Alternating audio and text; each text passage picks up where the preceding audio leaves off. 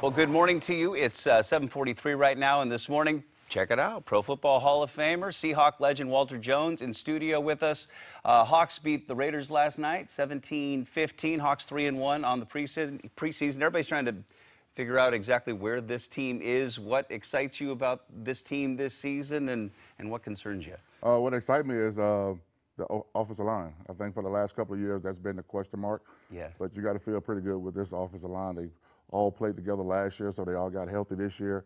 So I'm looking forward to seeing what this offensive line can do. And I'm concerned, the young defense, seeing what Pete can do with this young group of defensive guys, and want to see what the receivers do too. We lost a great one and Bobby, so we want to see what those receivers do. But we got Russell, and we got him for a long time now, so hopefully he can go out here and get these guys ready to play. Yeah, and also, you have this ring on. This.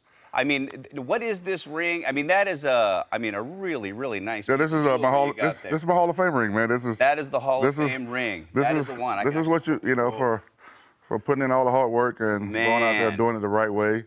That is a beautiful. Thank you.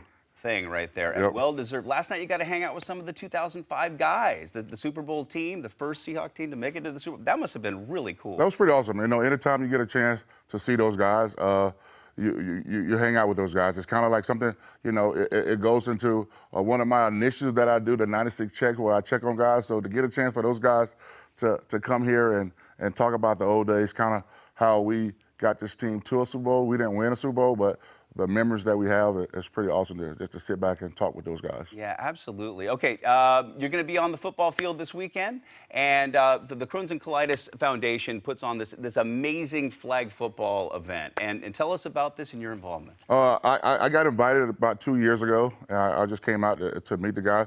I was getting the opportunity to meet some Pearl Jam, so I was like, I'm going out to see meet, and then I got invited to come back the next year and put together a team. So we go out there and play, and I look forward to it. It's cool to call those guys friends now. I've been in Seattle now for like 22 years, so you want to have some great friends on your side. So for me to come out here and help Pearl Jam and Mike McCready, it's pretty awesome to be a part of that. And Mike is such a great ambassador for that cause. Yes. He has Crohn's disease, has been very outspoken about it, and the need for support for folks that are suffering from it. And it has to, be really nice for you to be able to go out and give back to the community in that way. Definitely, it's so cool. Like I said, it's a great cause, and and you always want to help those guys and be a part of that. So anything that I can do to help those guys, I want to be a part of it. And plus, you get to play a little quarterback.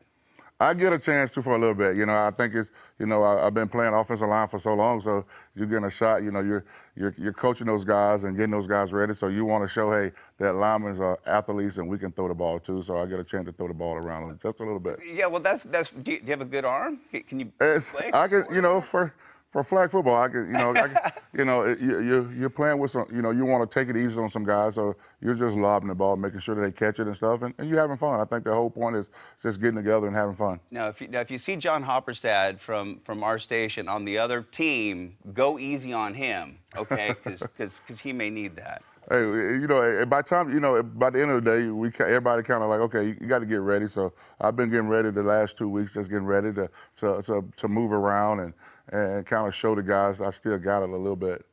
Okay, B2EDI, that is your brand. Tell us about this. This is my brand. It's something I've been working on for the last couple of years now. Is the best to ever do it. I kind of, John Madden kind of labeled that with me, so I just took that, and what I try to do is try to have people to, hey, everything you do in life, try to be the best at it. So I try to live that way. I try to tell my kids to live that way. So I want people, when they put on my brand, they want to feel like that, hey, I'm being the best version of myself. Okay, so I'm going to put you on the spot a little bit. If you're going to be the best version of yourself, what does that entail? I mean, where do you start with that?